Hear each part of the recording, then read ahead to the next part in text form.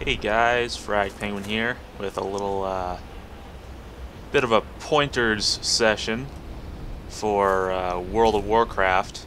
In case you didn't read the title, this is Easy Ways to Make Money, aka Money Making Tips. Alright? Okay, cool. So, first tip to making money. Take 2 gathering professions.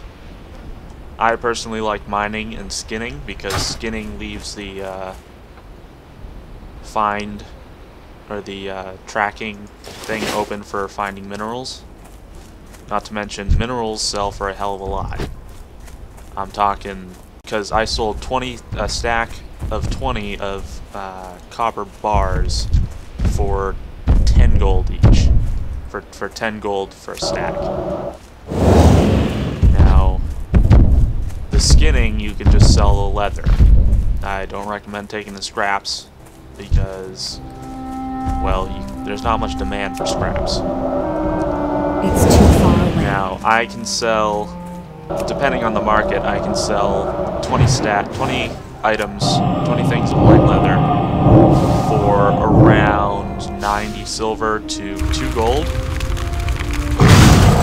But the most recent sale that I made was 90 silver each as a buyout price. And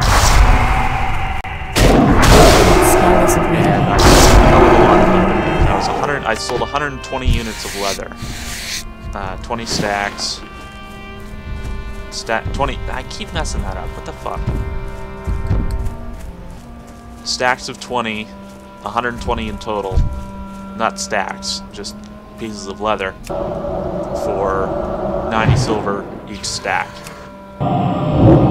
And so far, well, the next tip that I'm going to give you is going to help you a lot of money. I have, at the moment, I am level 60, and I have 156 gold, 80 silver, and 71 copper. And I am a mage.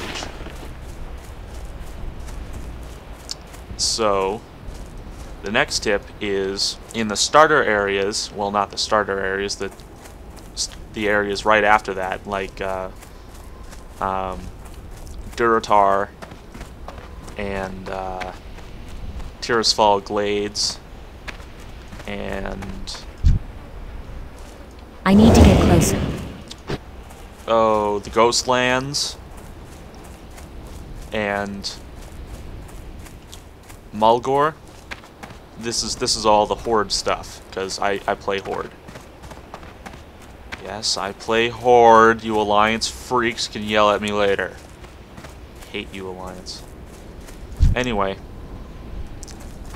you know what? I should probably get out of this area because I'm talking and I'm being distracted. So, being a mage takes a lot of concentration.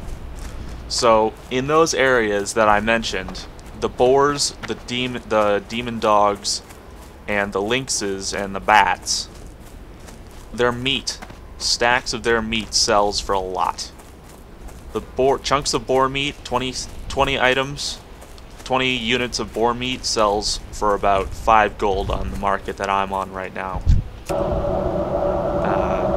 And I have made bundles, I repeat, bundles of gold, just killing level 6, level 9 boars and taking their meat and just selling it all.